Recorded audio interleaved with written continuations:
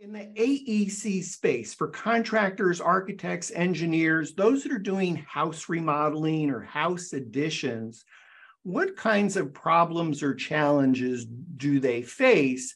And let's for the moment not talk about iGUIDE. Let's talk specifically about problems or challenges that those AEC people face every day.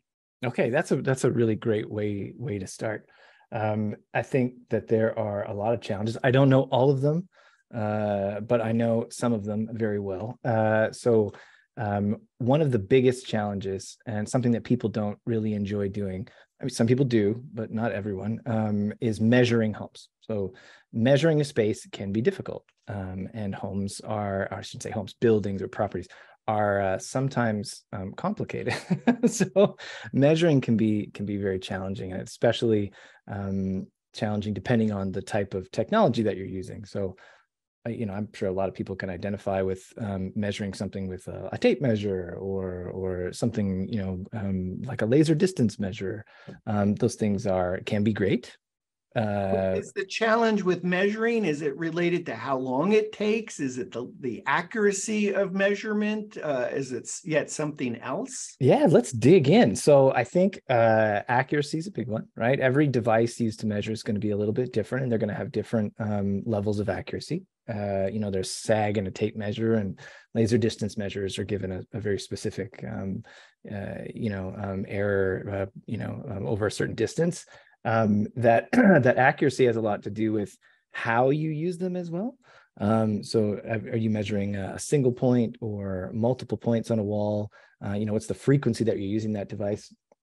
And so, that relates to what you just said, which is speed. Yeah. So measuring takes time. It can be very time consuming. You also mentioned frequency. Does that mean in terms of, it's not just that you measured once, but that you've had to come back and back and back and back to a space to remeasure for whatever reason? It can be both. That's really good. So what I was referring to specifically was non-standard spaces. So we all assume walls are straight, but that's not the real world.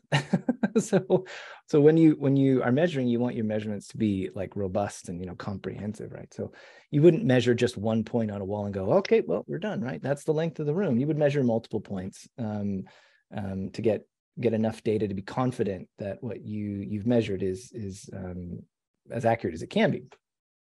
So and we're not even talking about like really complicated spaces that are like round or hexagons. This is just like square, rectangular room. So that's what I was referring to, but that's a really good point, in that there is some uncertainty in human error in all forms of measurement.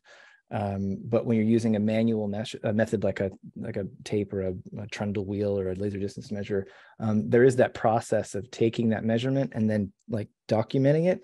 And that can be, like I said, prone to human error. I used to have this problem all the time where I would write down like 7s and 9s and I'd get them confused. And later I'd look at my sketches and think, oh, I hope I was close, So, if I was going to say a problem, it relates to, that process of translation where you're using your device and then you're, recording that as well. Yes, that affects you added a human to the process, and that humans just ruin things. Human errors, yes.